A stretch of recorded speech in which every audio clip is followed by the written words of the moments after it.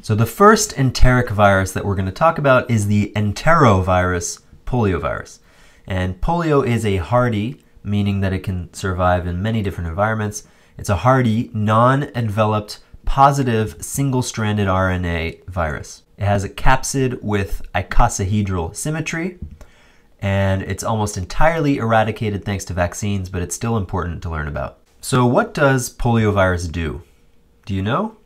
Well, you might think of FDR paralyzed in his wheelchair, and indeed, poliovirus can cause paralysis. In the last video, you learned that poliovirus is an enteric virus that replicates in the gut.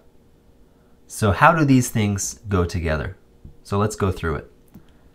Infection with polio starts when the virus comes in through the mouth.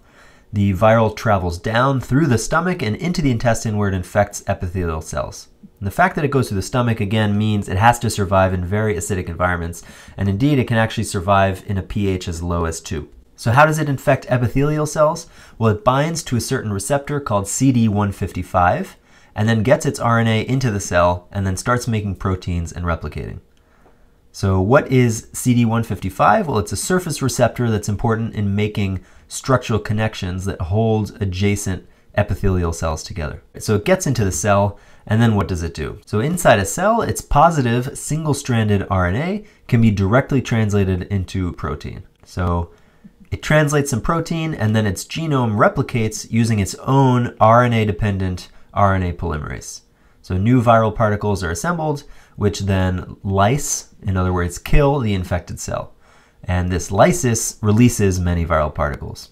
So some of these are going to go into the feces, and others are going to stick around in the interstitium around the cells that are infected. And so what happens to fluid and other material in the interstitium? Well, it gets swept into lymphatic vessels and passes through the lymph nodes nearby. And eventually, all lymph gets dumped back into the blood.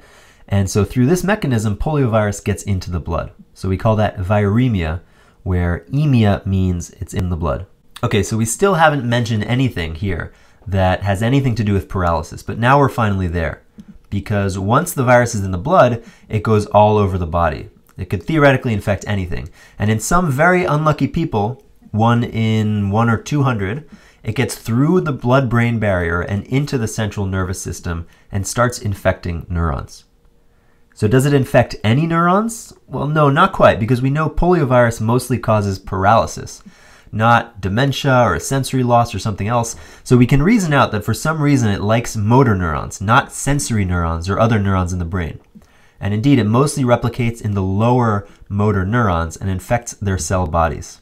So where are those? Do you remember where the lower motor neuron bodies are?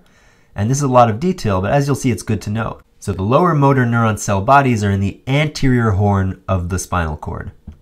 So here, this stuff is all axons, this stuff is all cell bodies, and the ones up here are the motor neurons. Now note that this is the spinal cord. These cell bodies are in the spinal cord.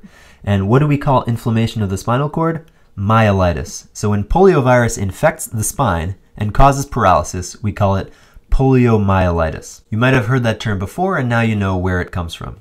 So there you go. We've talked about how we go from infection in the GI tract all the way to paralysis.